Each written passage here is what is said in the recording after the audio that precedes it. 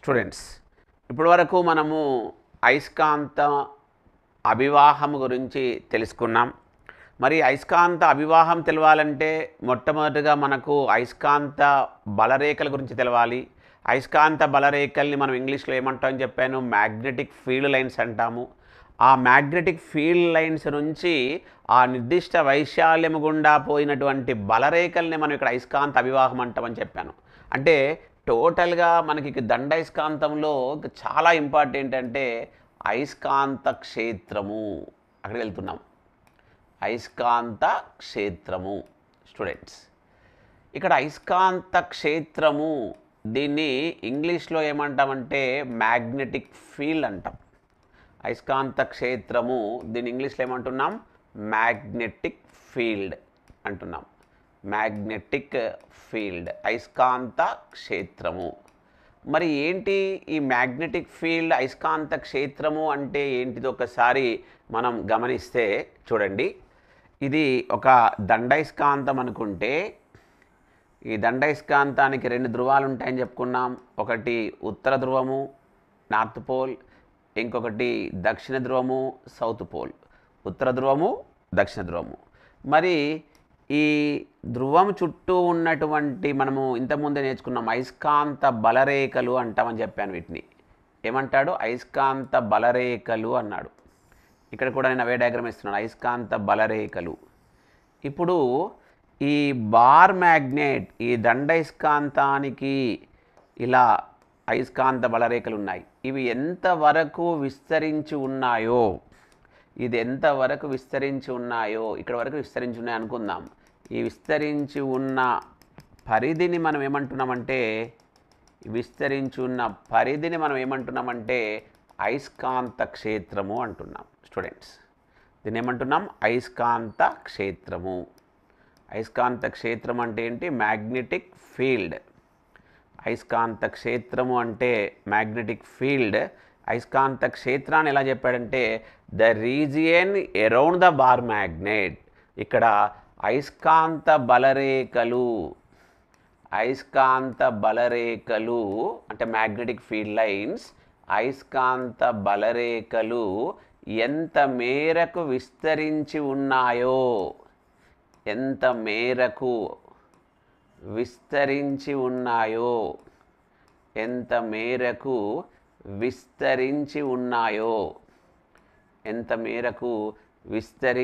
ఉన్నాయో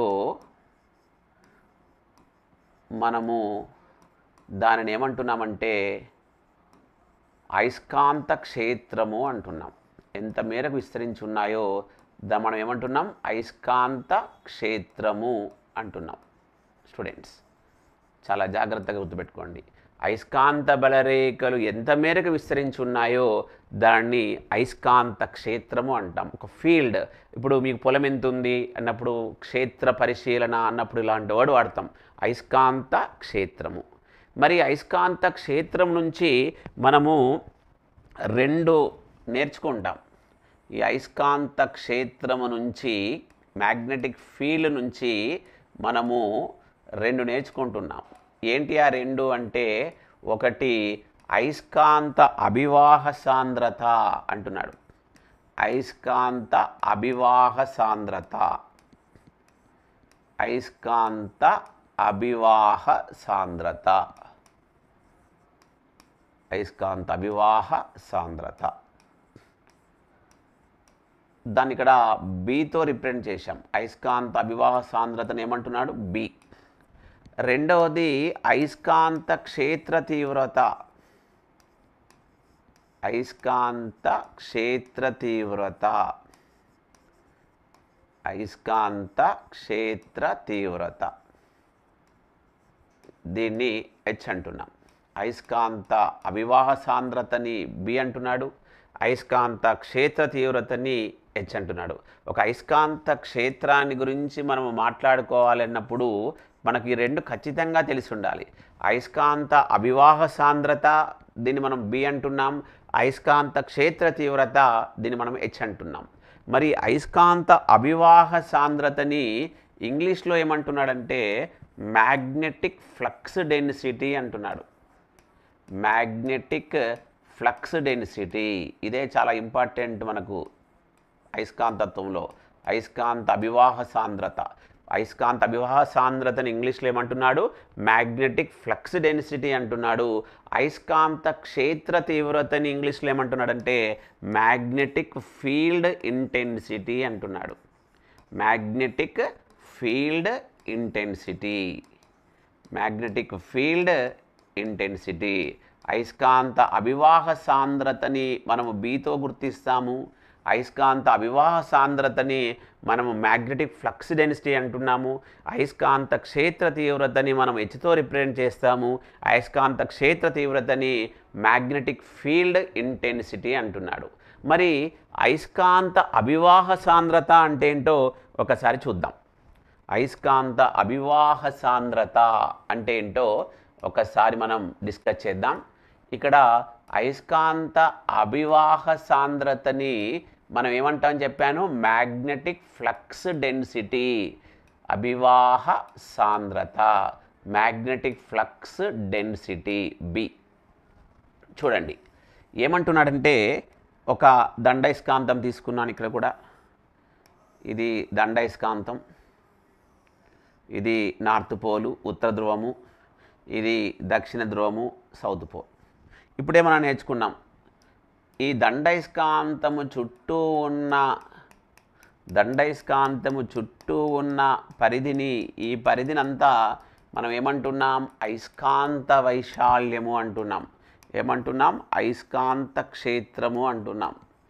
అయస్కాంత క్షేత్రం అంటే ఏంటి? Magnetic field. మ్యాగ్నెటిక్ ఫీల్డ్ అయస్కాంత క్షేత్రము అంటే ఏంటి? ఒక దండయస్కాంతము చుట్టూ ఆ అయస్కాంత బలరేఖలు అనేటువంటివి ఎంత పరిధి వరకు ఉన్నాయో ఆ పరిధి మొత్తాన్ని మనం ఇక్కడ ఏమంటున్నామంటే అయస్కాంత క్షేత్రము అంటున్నాం. అంటే ఇక్కడ మొత్తం ఏమున్నాయి? అయస్కాంత బలరేఖలు ఉన్నాయి, అయస్కాంత ఫీల్డ్ లైన్స్ ఉన్నాయి. ఆ అయస్కాంత బలరేఖల నుంచి మనం ఏం కట్టాము ఇంతకుముందే? అయస్కాంత అభివాహం గురించి మాట్లాడుకున్నాం. ఇప్పుడు ఇక్కడ ఏమంటున్నాడంటే, ఇక్కడ ఉన్నటువంటి ఫీల్డ్ లైన్స్ గురించి మనం ఏం మాట్లాడుకున్నాం? ఫ్లక్స్ గురించి మాట్లాడుకున్నాం. ఫ్లక్స్ అంటే ఏంటి? అయస్కాంత అభివాహము. అయస్కాంత అభివాహం అంటే ఏంటి? ఇక్కడ ఒక నిర్దిష్ట వైశాల్యము గుండా ప్రయాణించినటువంటి అయస్కాంత బలరేఖలను ఏమన్నాము? అయస్కాంత అభివాహం అని అన్నాము. ఇప్పుడేమంటున్నాడంటే ఈ నిర్దిష్ట వైశాల్యం అని మళ్ళీ తీసుకుంటున్నాడు. చూడండి, ఇది ఒక ఏరియాని ఏమన్నాడు? నిర్దిష్ట వైశాల్యము అంటున్నాడు. ఈ నిర్దిష్ట వైశాల్యము గుండా ప్రవహించినటువంటి అయస్కాంత అభివాహాన్నే మనము అయస్కాంత అభివాహ సాంద్రత అంటాము. అవి బలరేఖలు, ఇది అభివాహము. నిర్దిష్ట వైశాల్యము గుండా ప్రవహించిన, ఫ్లక్స్ ఫ్లో అవుతుంది కాబట్టి ప్రవహించిన అయస్కాంత అభివాహము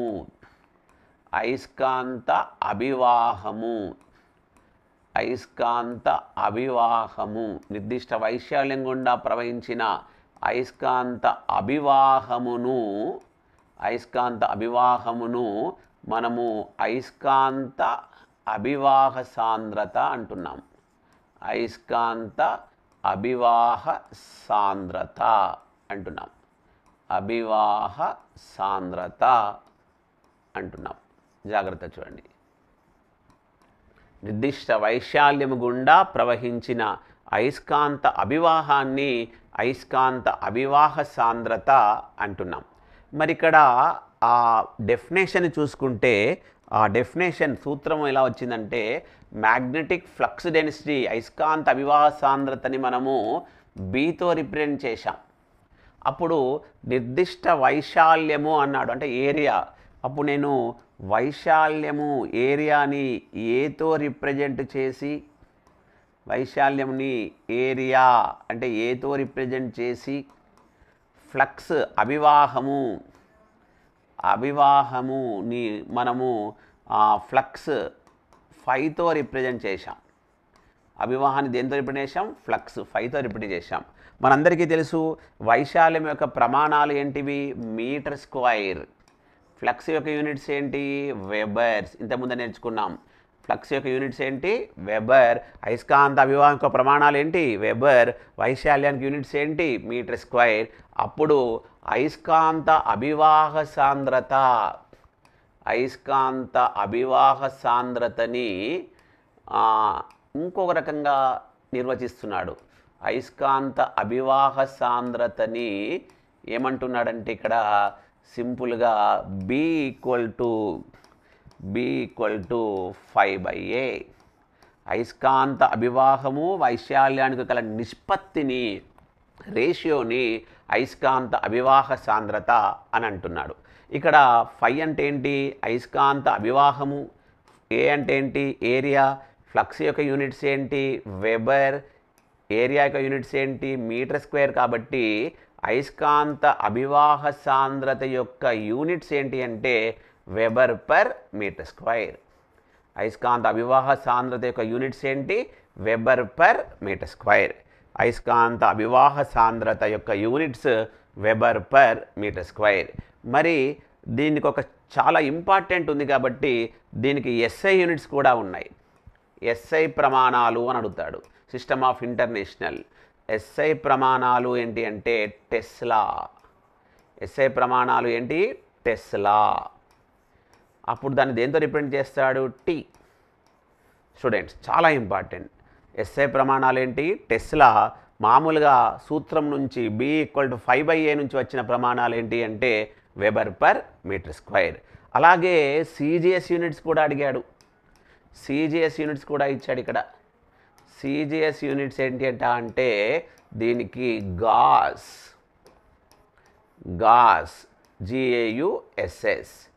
GAUSS అంటున్నాడు.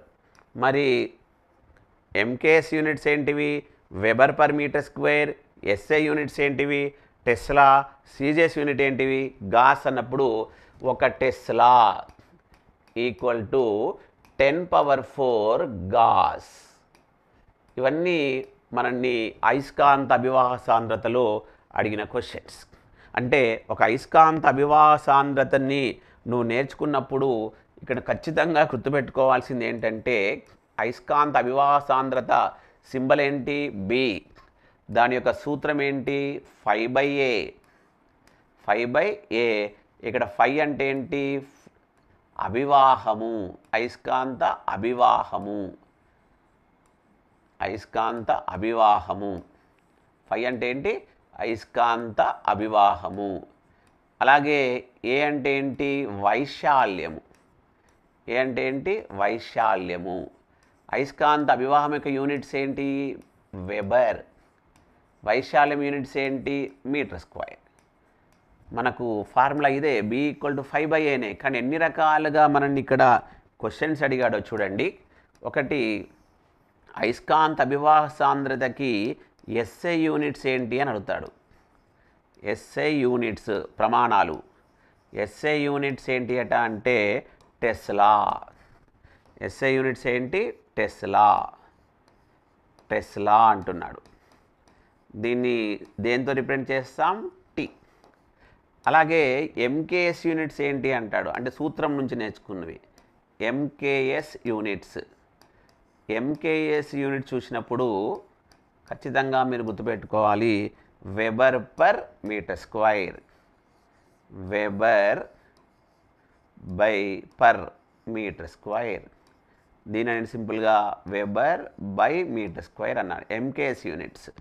అదేవిధంగా CGS యూనిట్స్ కూడా అడుగుతున్నాడు. CGS units. ఇక్కడ CGS యూనిట్స్ ఏంటి అంటే వెబర్ పర్ మీటర్ స్క్వేర్ లాగానే ఇక్కడ గుర్తుపెట్టుకోవాల్సింది గాస్. CGS యూనిట్స్ ఏంటి? గాస్. మరి ఇంకా క్వశ్చన్ అడిగేమంటే ఒక టెస్లా = 10⁴ గాస్ అడిగాడు. ఇవన్నీ మనల్ని ఎలక్ట్రీషియన్లో అయస్కాంత అభివాహ సాంద్రత గురించి అడిగిన క్వశ్చన్స్. SI యూనిట్స్ ఏంటి అంటాడు. నువ్వు టెస్లా అని చెప్పాలి. ఎంకేఎస్ యూనిట్స్ ఏంటి అని అంటాడు, నువ్వు వెబర్ పర్ మీటర్ స్క్వేర్ అని చెప్పాలి. సీజేస్ యూనిట్ ఏంటి అంటాడు, నువ్వు గాస్ అని చెప్పాలి. మరి టెస్లాకి గాస్కి ఎలాంటి రిలేషన్ ఉంది అంటాడు, ఒక టెస్లా ఈక్వల్ టు 10⁴ గాస్. మరి ఒక టెస్లా ఈక్వల్ టు 10⁴ గాస్ అంటే టెస్లా పెద్ద విలువ, టెస్లా అనేది పెద్దది, టెస్లా అనేది పెద్దది, గుర్తు విలువ పెద్దది, రైట్.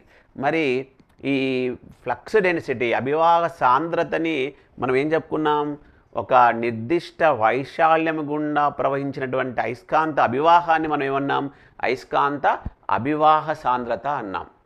మరి ఇంతకుముందే చెప్పాను, ఒక అయస్కాంత క్షేత్రం గురించి మాట్లాడుకోవాలంటే మనం 2 టర్మ్స్ నేర్చుకుంటామన్నాము. ఒకటి అయస్కాంత అభివాహ సాంద్రత, మ్యాగ్నెటిక్ ఫ్లక్స్ డెన్సిటీ, ఇంకొకటి అయస్కాంత క్షేత్ర తీవ్రత, మ్యాగ్నెటిక్ ఫీల్డ్ ఇంటెన్సిటీ. ఇప్పటి వరకు మనము ఈ అయస్కాంత అభివాహ సాంద్రత గురించి మనం డిస్కస్ చేశాం.